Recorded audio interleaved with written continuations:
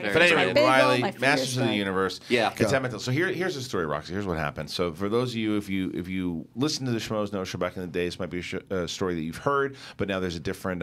It continues on. So forgive me as I tell the story again, but this is kind of how it all went down. I worked for Joel Silver for about 3 years.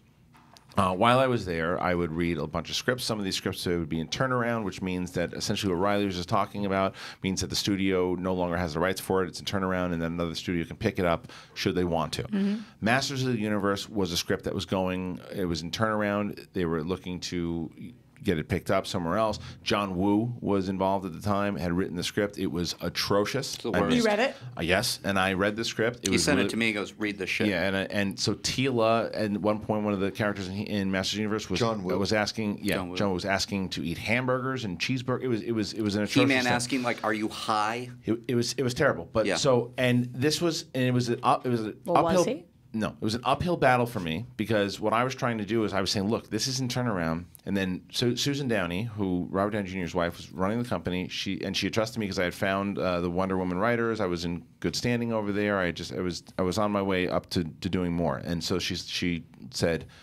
"Is this a good script?" I said, "No, it is not." And she's like, "Well, why do we want it then?" And I said, "Because of what it could be. It could be Star Wars meets Lord of the Rings if taken seriously." And she's like, "Those are two good franchises, but we just don't have anything to base it on, so it's nothing I can do with it right now."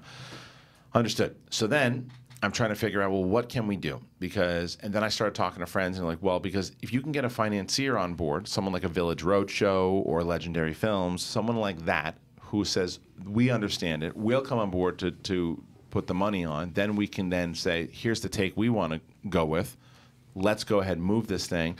Then the studios or the production companies will really want to get involved. So you had to write a spec script so that they would understand. Or a treatment, right? Yeah. So enter Riley. So Riley and I have been working on some stuff. I said, here's the idea and the things that I wanted to kind of go. And then he said, well, And what you were if an original fan. I was a huge fan. Yeah. Because I was a fan Same of the with me, comics. yeah. See, that was the thing. And he knew. I was a fan of the comics. The comics were based off of basically Conan the Barbarian.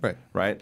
And so then the 80s TV show came out, which I loved, but it was a very cheesy thing. And that's what everyone pops in everyone's head when they think of the 80s series. They don't think about the 2002 series that came out in Cartoon Network, which was more serious, went into the lore, and showed what this thing could be. So we watched all of those. We watched everything.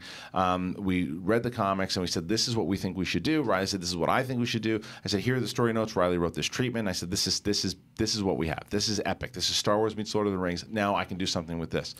To this day, one of my favorite openings of any movie Ever. For that Masters of the Universe. And hold it, because it's the same. So we go to then my buddy Fred Klein was still working at Village Roadshow at the time. So I call him up and I go, I got something here. Like, I believe that we can really get this across. We can get it to the studio, but I need to get either Village or someone else on board. And he's like, let me read it. He goes, I love this. And at the time, Dana Goldberg was running it. And he's like, I don't know if this is going to be up Dana's alley. So why don't you see what you can do with it somewhere else? And, then come back if it's not working out. So I said, cool. So I met with this guy, Neil, over at Legendary, right? So I sit down with Neil, and it's me, my buddy Adam Winkleman, and we have Riley and my treatment. We sit down. And we're going over it, and then this guy's like, I love this. Legendary can work with this. I'm like, great. So we start working on it. We're moving on it, and Neil's like, okay, maybe you do this. Oh, you worked on that? Great. 2 or 3 weeks we're working on this together. Out of nowhere one day he goes, oh, you know what I realized? We're working on Conan the Barbarian. It's too simple. We can't do it. Just cuts it off just like that. I'm like, all right, well, whatever.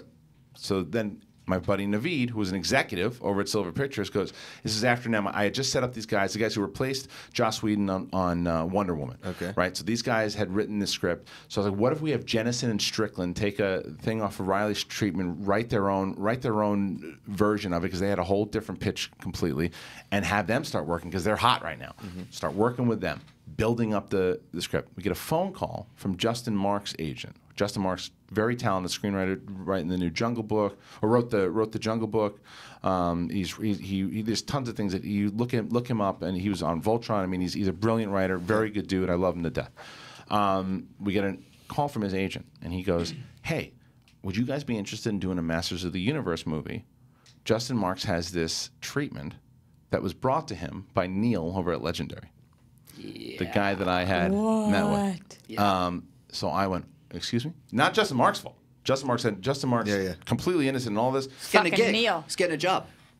Justin was just doing his thing. Justin and Justin took, to be fair, Justin took a lot of the stuff that he gave him, made it his own, and then just came up with a brilliant thing on his own of what it should be. But it was this guy who did what I never thought could happen. Neil stole this thing. I got up and started running towards the door to run down a Legendary because on the same thing. And my buddy Naveed's like, stop, we'll figure it out.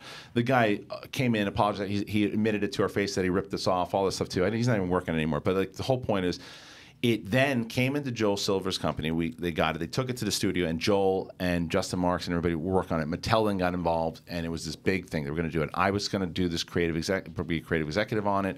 It just got really sloppy. I left because I didn't like the way it was all going down. What year is this? 2007, around there. So it was working. They were trying to get it, and the studio executives were working on it, and it just, Mattel and Warner Brothers, they couldn't see eye to eye on how to make this thing work. Split up. Sony enters now. This is way detached, and all this stuff happens. Jeff Ludlow's supposed to be involved. McGee's supposed to be involved. Like, nobody's got it right yet. If Mattel can get this studio going, and Mattel can find the right people to do Lord of the Rings meets Star Wars, that is what you need to do. You got to stay. Don't make Guardians of the Galaxy.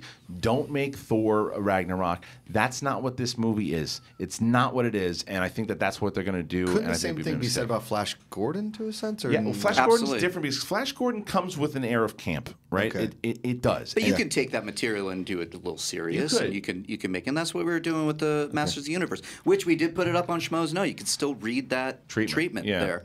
So maybe you want to tag Mattel and tell them this is the way to do it. Well, but they had read it a couple times before too. They had it. I remember Trevor was managing me at that point, and they said Mattel passed on that take. Yeah, they had read that. They had read that take, and there was stuff with the lore that we kind of expanded off of. Yeah, that we created our own lore. Yeah, they wanted to go back. Would you guys still want to be involved with the project if you were if they did offered? it that way? Yes, totally. Yeah, I mean, I want to write the hell out of that thing. With the vision of what it could be, and you can even take a rendition of what the '80s theme song was, and get like a Giacchino or a Henry Jackman type spin, or Brian Tyler, and you can make that. You can do what Jablonski did for the Transformers theme, and you could really make something special with that movie. I'm worried it's been through so much. I don't think anyone understands it. I think that a lot of people see that '80s thing, that cartoon, and that's like because that's the first thing I got. It was like, how are you going to do a guy with a tiger and a Dutch boy haircut? I'm like, that's not what what this property is. And I think they're handcuffed with those toys, and they go, well, this is kids, and so make it this, make it that, and they don't get it. I think the mythology is all there, and the reintroducing of the toys could be a boon for them too. You can do them so differently. So anyway, Masters of the Universe is out there. You guys think? How do you think it should be made? I do want to take a couple phone calls from the audience.